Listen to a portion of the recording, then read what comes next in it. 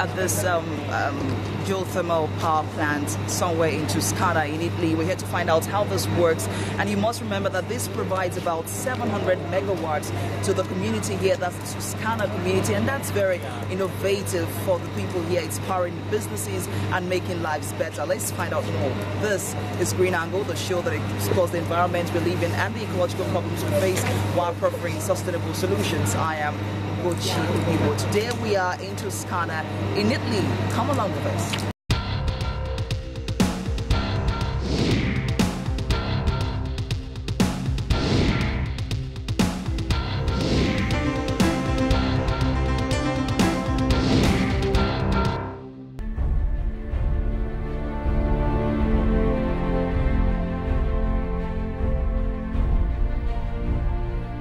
The Devil's Valley, or the Valley of Hell.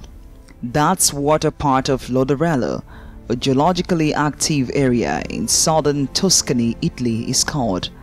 The area is renowned for its geothermal productivity and was known from ancient times for its volcanic nature and exceptionally hot springs. The ancient Romans used its sulfur springs for bathing, then for the extraction of boric acid during the 18th and 19th centuries. Diciamo che non hanno cambiato le cose perché, come stavo dicendo oggi lì al congresso. This is a peculiar historic condition of our territory. Before the Industrial Revolution, this territory was affected by geothermal energy that came out of the ground in a natural way. Indeed, the great poet called it the Valley of Hell, a particular landscape which presented itself with these great showers and smoke. When some important Italian minds understood that there was a possibility of exploiting this energy in an industrial way, a chemical exploitation began first because the surface water had so many chemicals that could be used in the market. In 1904, Prince Piero Ginori-Monti transformed the energy of steam into electrical energy and turned on 4 light bulbs. From that moment, it was understood that electricity could be exploited, and today, with electricity, 6 billion kilowatts a year are produced, which are in the national market 4% of national production.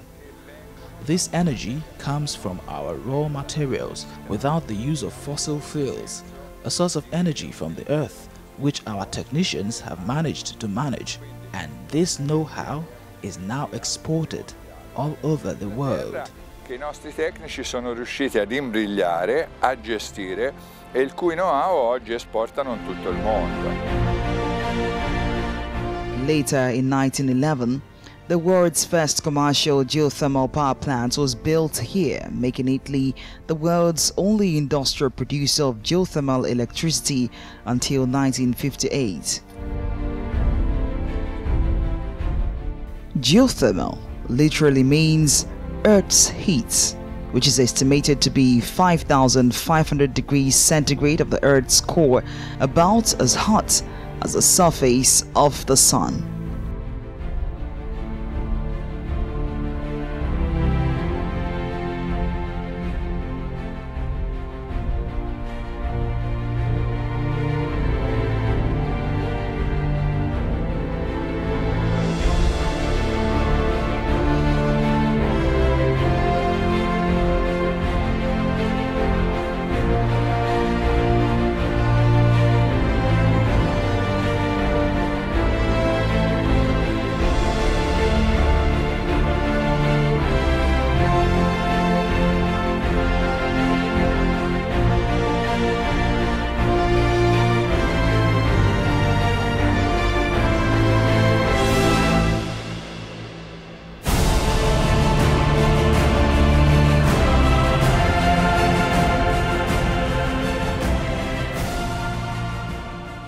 Okay, so tell us a bit about this plant.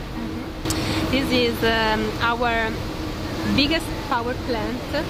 This is 120 megawatts, and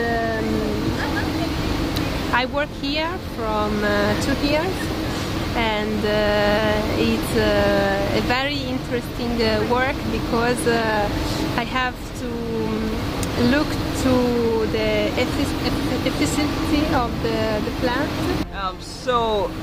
What makes Toscana unique? Why is it easy to get geothermal energy from this place?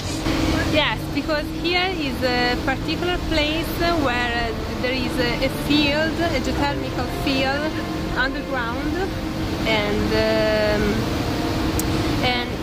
there is steam at high temperature and high pressure, and so it is possible to produce electricity from that.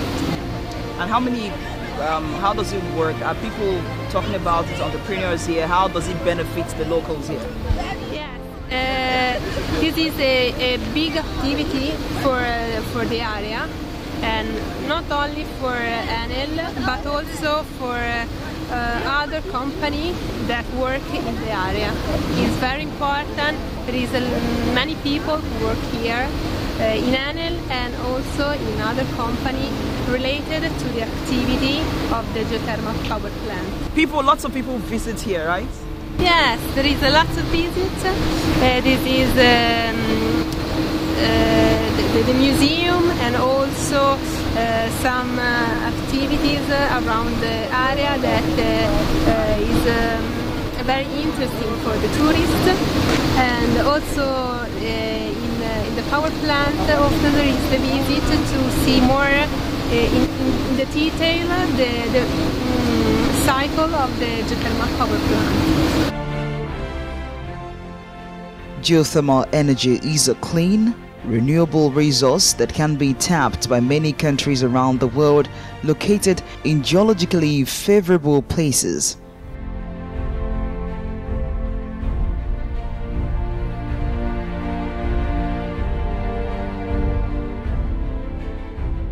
It is considered a renewable resource because it exploits the Earth's interior heat, which is considered abundant, and water, once used and cooled, is then piped back to the reservoir.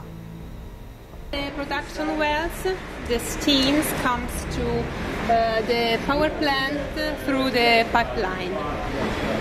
In the power plant, the steam goes into the turbine and turn it on, and generator produce electricity.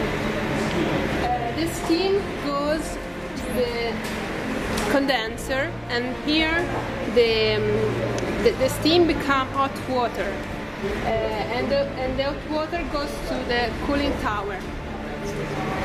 Okay. While the non-condensable gases goes to the compressor, and then all the gas goes to the AMIS plant that reduce the mercury and hydrogen sulfide. And then that's it?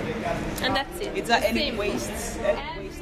Every excess of geothermal condensate goes to the reinjection, so no geothermal water goes outside to the environment, but goes to the field underground in the reinjection wheels. The injection wheels. So, but if it goes out, is it dangerous? Is it toxic? No. It's not dangerous. Geothermal power accounts for about 1.8% of the total electric energy production in Italy and is about 7% of the total renewable energy produced in 2010.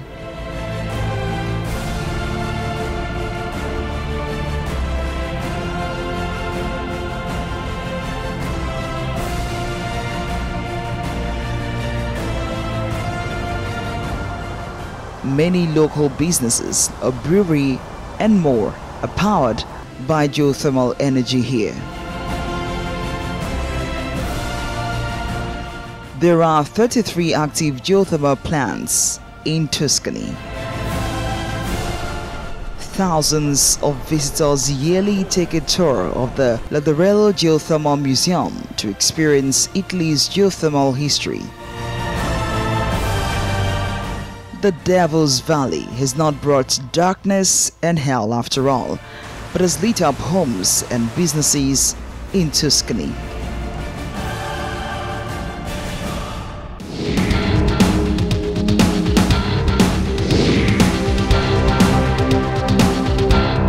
Nice to meet you, Madam Garcia. Grazia Francescato is an editor turned environmental journalist and activist, participating in numerous international activities around the ecosystem management with the WWF, the UNCED, Green Accord, and more. She has also published several books, including The Poisoned Planet.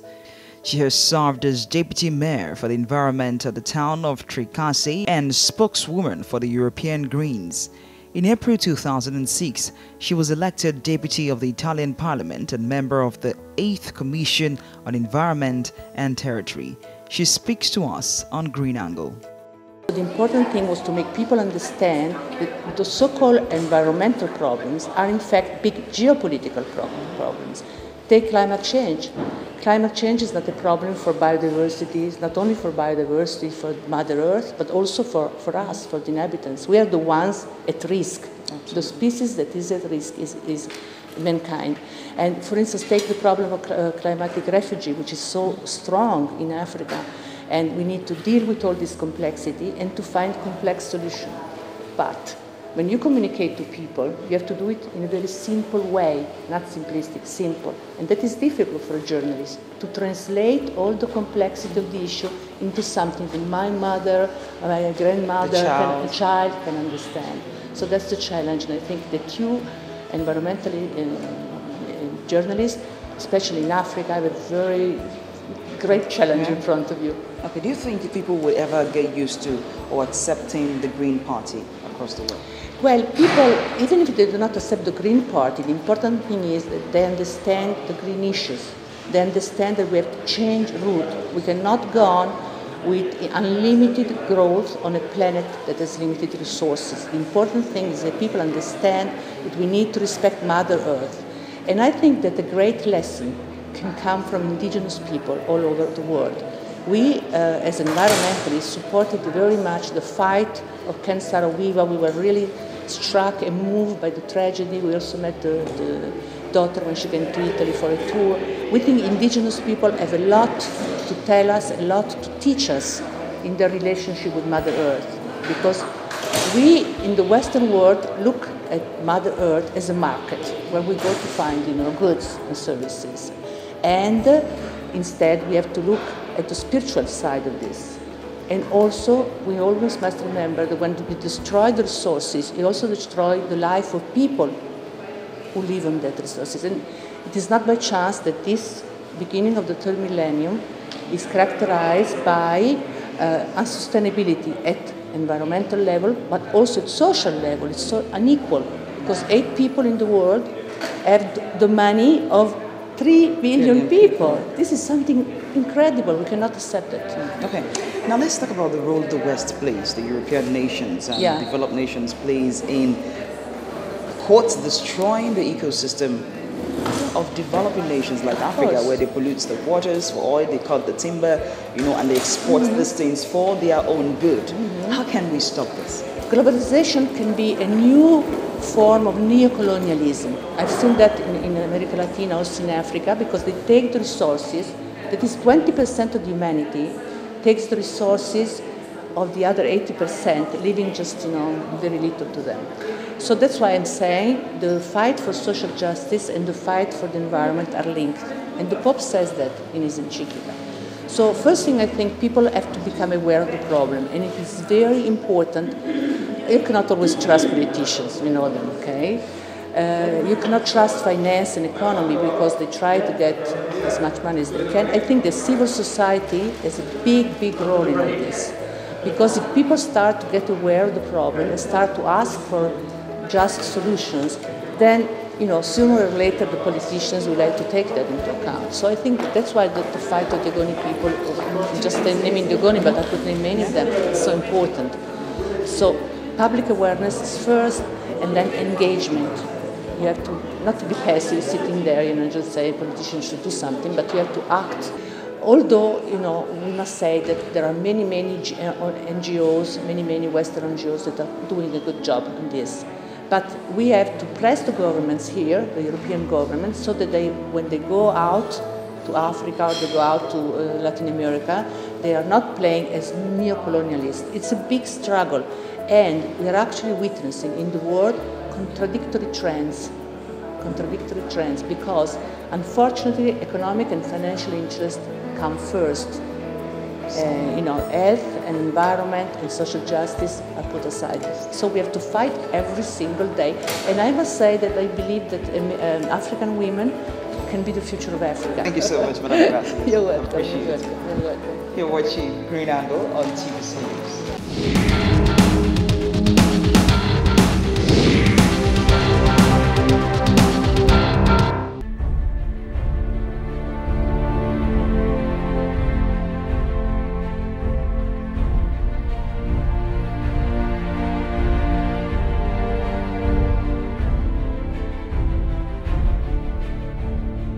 The world's first forest city, created to fight pollution, is now under construction in Lingzhou, Guangxi Province, China.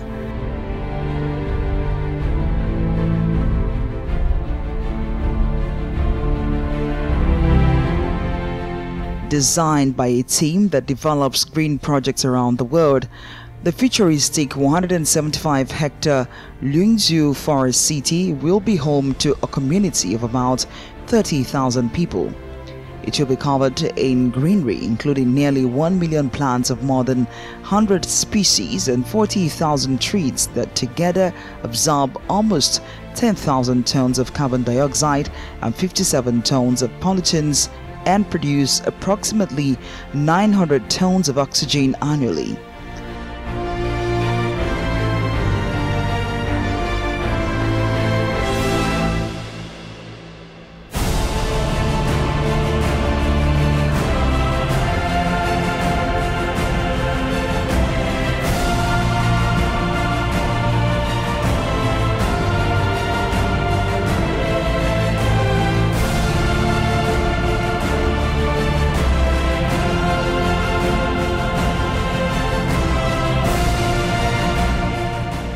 As a result, the forest city will help to decrease the average air temperature, improve local air quality, create noise barriers, generate habitats, and improve local biodiversity in the region.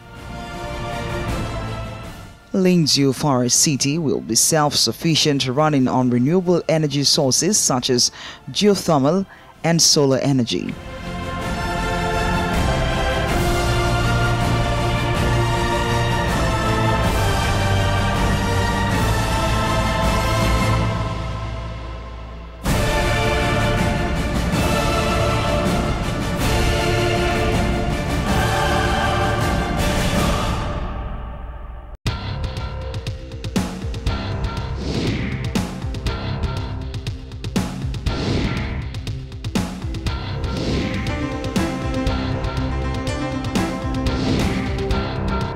This plant also provides electricity to over 220,000 households in this Toscana region, and that's a lesson for many countries who have so much energy and don't know what to do with them. That's our program for today. Remember to send your comments and your suggestions using the addresses on your screen. And if you do have a green project or idea, send us a 2-minute photo and or a video, and we'll help you share it with the world. I am Ugochi Olibo. Bye now from Toscana in Italy.